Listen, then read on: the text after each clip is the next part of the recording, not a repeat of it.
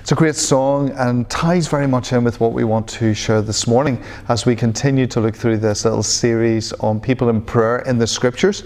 We're going to look at the book of Esther this morning, but that's later on. But we'll see how Queen Esther indeed trusts in God and intercedes for her people who could be totally wiped out, and how God steps into that situation as she trusts in Him, as He is her shepherd, and indeed carries her through and the people of God through the desperate situation that they find themselves in.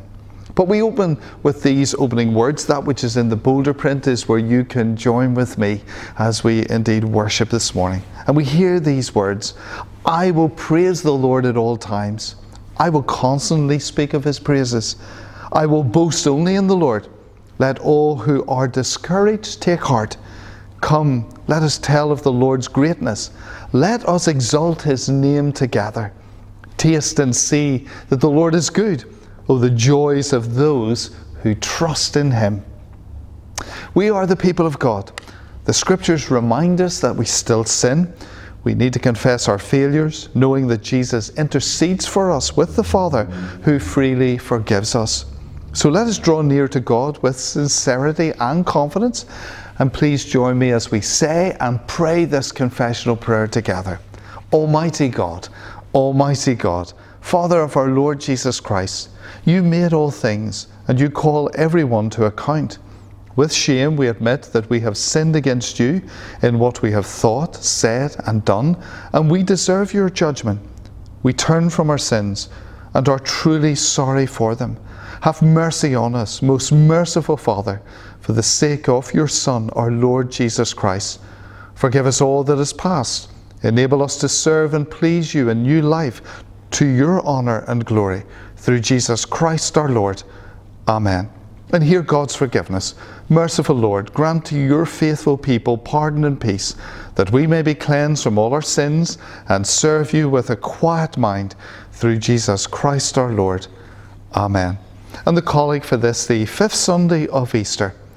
Lord of all life and power, who through the mighty resurrection of your Son overcame the old order of sin and death to make all things new in Him, grant that we, being dead to sin and alive to you in Jesus Christ, may reign with Him in glory, to whom with you and the Holy Spirit be praise and honour, glory and might, now and in all eternity. Amen. So at this point of our service, we indeed come to our birthdays. We've quite a few this week. We begin with Harold Lowry on the 1st of May. We have Florence Graham on the 2nd of May. Jill Mears, I think it's on the 2nd of May. There was no date, so I am assuming it is the 2nd. We have Lee Pearson's going to be 17 on the 2nd of May. We have Ella Thackeray on the 3rd of May. Lee Matthews on the 4th of May. Matthew Gilliland's going to be 10 on the 5th of May. Ben McCrossan on the 16th, he is going to be 16 on the 5th of May. And we have Michael Pearson on the 6th of May. And we have Rebecca Stevenson on the 7th of May. So a lot of birthdays this coming week, and we indeed at this point want to sing happy birthday to you.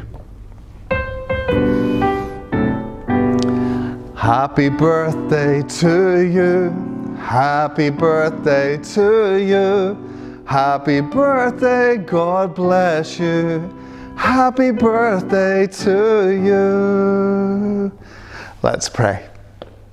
Father, we indeed thank you for each person that we've named.